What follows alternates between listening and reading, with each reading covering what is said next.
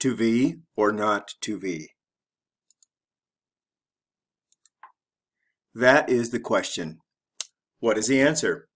In English, when do you use to be, to verb, and when do you use to verb ing? We'll break it down into 4 sections. 1. Modal expressions, to be or to verb. 2. Infinitives and gerunds, to verb versus verb ing. Prepositional expressions, to verb versus to verb ing. 4. Special phrasing, to verb versus to verb ing. 5. Common contrast, to verb versus to verb ing. Some people used to say the word to is always followed by the simple form of the verb. For example, to go, to sleep, to have, to be. Now people are used to saying that that is not always the case. In some situations we can say to going, to sleeping, to having, to being. What are those situations and when are they used? In this video, we will look at this concept more carefully. Number 1, let's start with to be. To verb is often used as part of a modal expression and cannot be separated from its partner modal. Modals are words like can, should, may, and could. Modal expressions, or phrasal modals, are as follows: ought to, be going to, have got to, used to, be supposed to, be able to.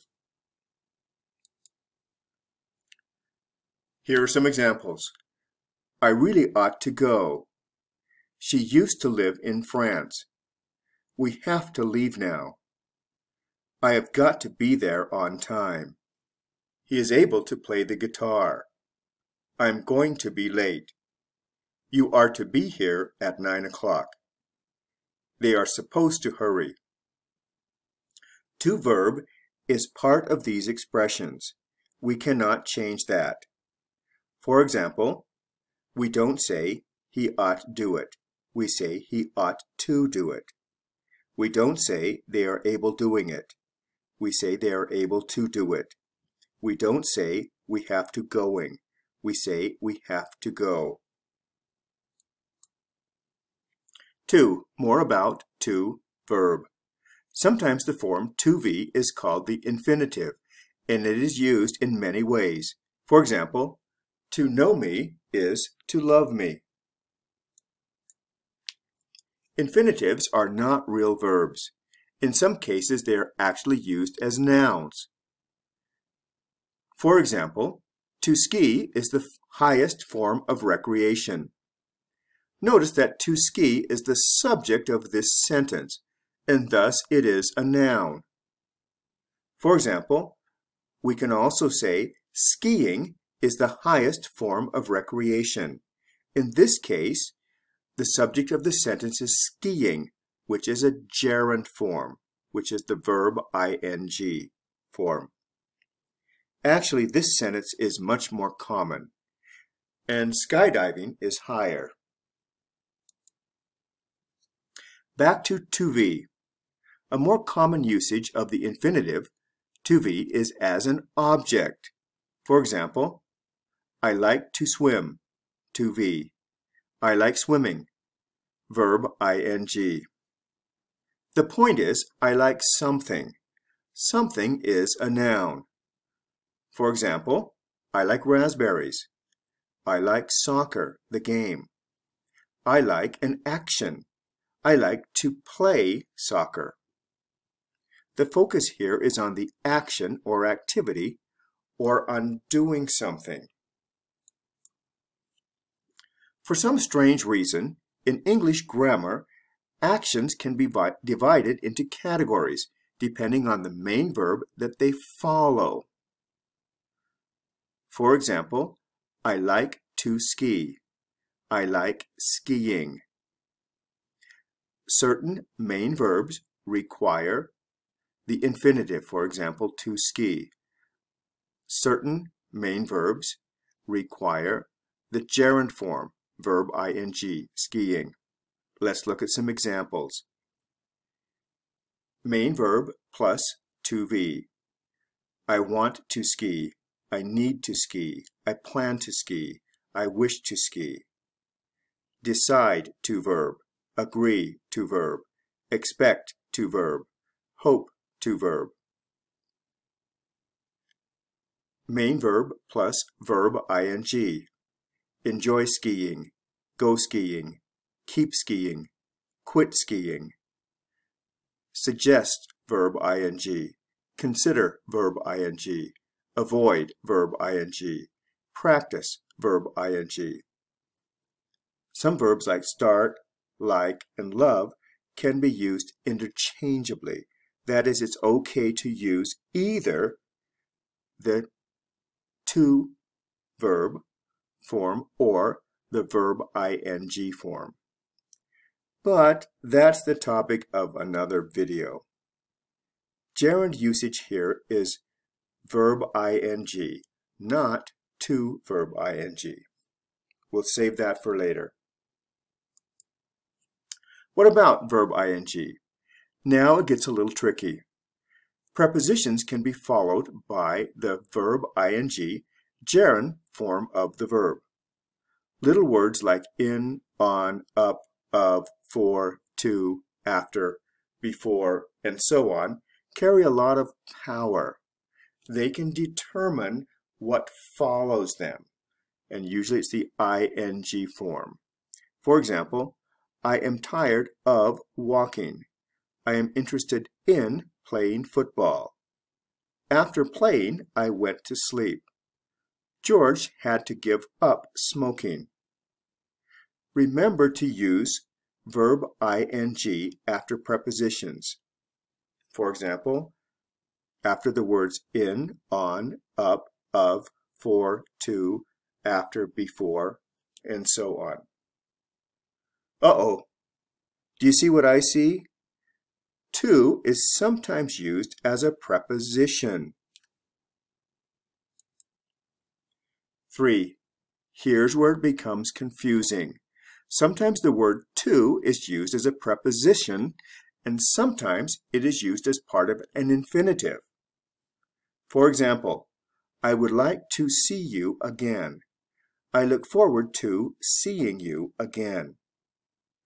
Note the differences among these. To verb is the infinitive form. To verb ing is a preposition to plus a gerund, verb ing form. Verb ing is just a simple gerund. How do we distinguish these forms? How do we tell the difference? One way is to think in terms of action and activity. I'm interested in an activity. The activity is playing football. I want to do an action. I want to play football. I look forward to an activity, to playing football. Another way is to take out the verb or substitute a noun in place of it. For example, if we take out the verb, play, and say, I want to football, that doesn't work. It's incorrect. So, to verb is necessary here. I want to play football. Now look at the next two sentences. If we take out the verb, I'm interested in football, it's okay. We can substitute the word I'm interested in playing, or I'm interested in playing football. Both of those sentences are okay. Next, I look forward to football. If we take out the word play and put something else in, it works. Example, I look forward to playing, or I look forward to playing football. So if we take out the word, which is a verb, and substitute it with a noun, then it makes the difference here. If you can't take out the verb, I want to football, then you have to keep the infinitive form. If you can take out the verb and it still works, then you can use the ing form. Another way is to learn certain prepositional expressions with to V. For example, these expressions are followed by to verb. Think action. Need to verb. Want to verb. Hope to verb. Wish to verb. Would like to verb. Mean to verb. Care to verb. Tend to verb. Happen to verb. Know how to verb. The next two columns use the word be at the beginning of the expression. Be willing to verb. Be allowed to verb. Be reluctant to verb. Be inclined to verb. Be delighted to verb. Be happy to verb.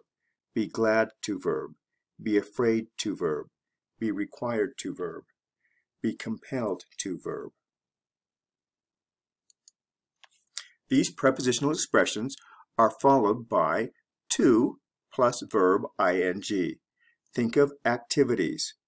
Note that many of the expressions with be incorporate verbs used like adjectives. We'll look at the first two columns without be. Admit to verb ing. Submit to verb ing. Confess to verb ing. Look forward to verb ing. Resort to verb ing. Give into verb ing. With regards to verb ing. Columns 3 and 4 use the word be in the expression.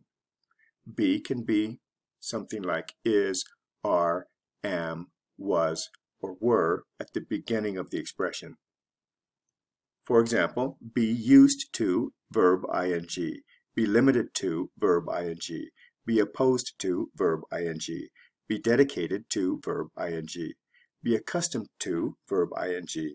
Be addicted to verb ing. Be committed to verb ing. Be restricted to verb ing. 4. Special expressions. Let's look at some examples. Can you see what is happening here? I am tired of running. Gerund is used as an object of the preposition of. I'm too tired to run. Infinitive is used to indicate action. Also, the word to has an influence on how this expression is used. When we see to and enough, we use the expression to verb. I'm interested in playing.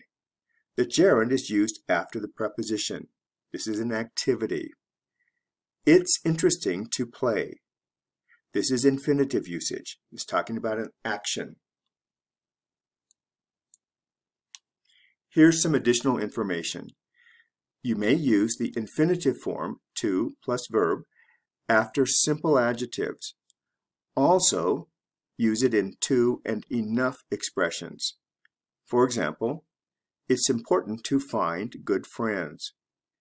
It is difficult to stay in line. He is old enough to ride on that.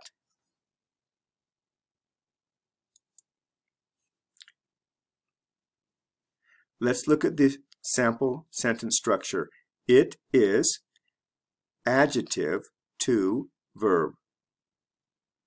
This structure enables us to move the action to the end of the sentence and put the commentary, which is your personal opinion or interpretation, at the beginning of the sentence. For example, here we have the commentary first and the action second. It is important to be here on time. Important is what you think or your opinion. Being here on time is the action. Let's see what happens when we reverse the order. To be here on time is important, or being here on time is important.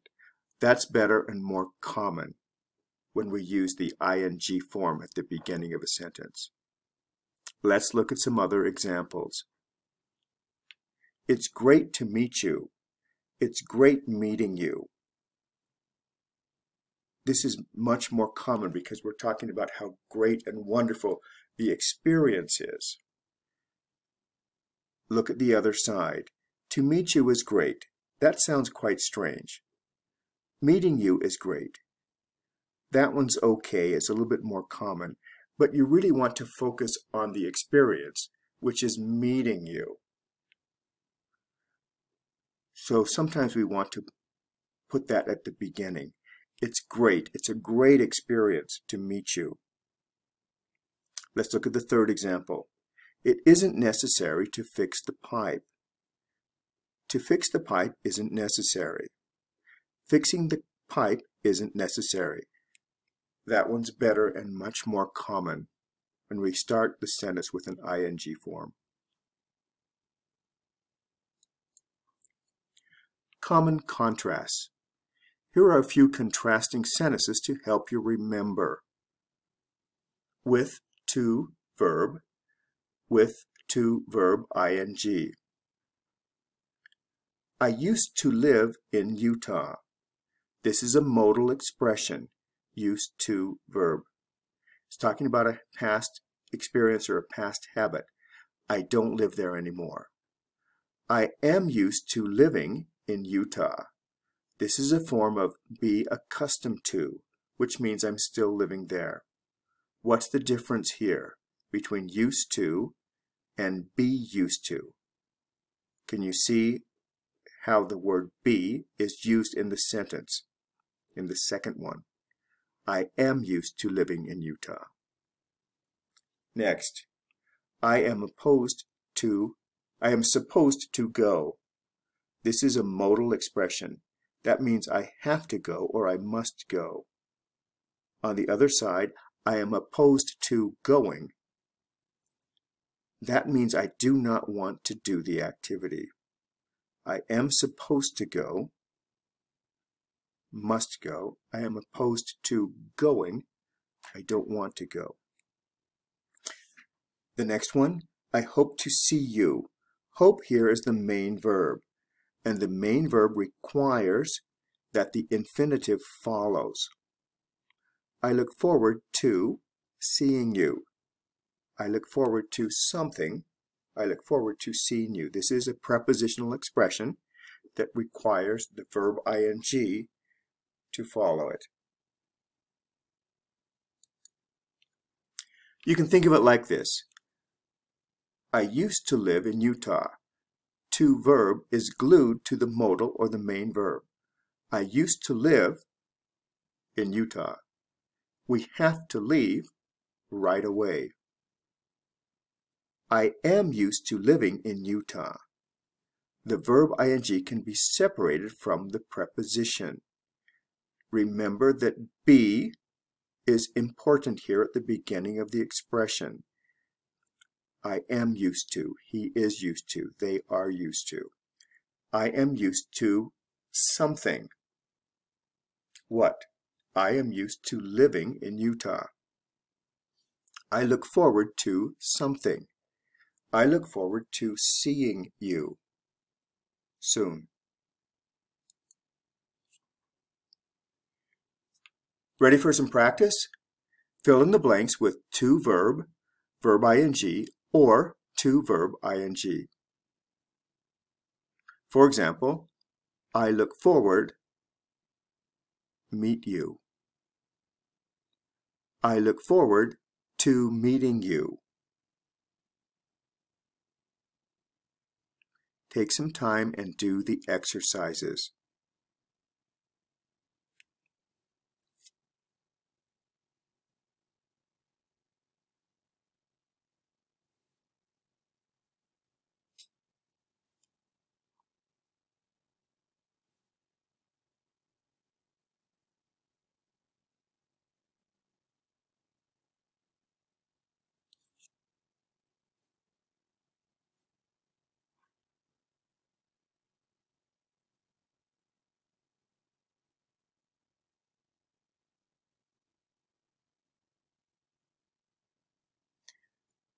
Feel free to pause the video if you'd like more time to complete this.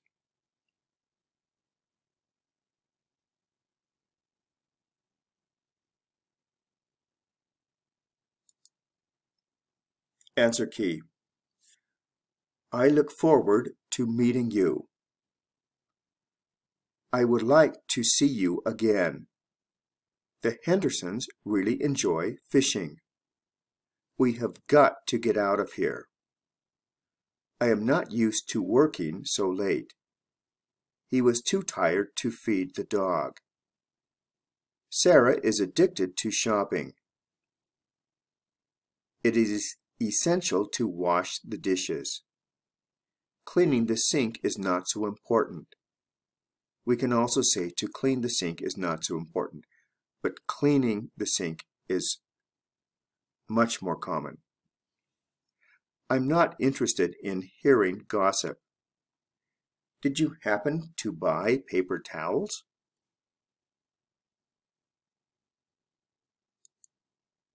Hope that was helpful. If you liked this video, please give it a thumbs up in the comment section. Also, don't forget to subscribe to our channel. Thanks for watching. If you have an idea for our next video, please send us an email at the link below. This video was brought to you by the following English learning websites: ESLgold.com and freeenglishstudy.com.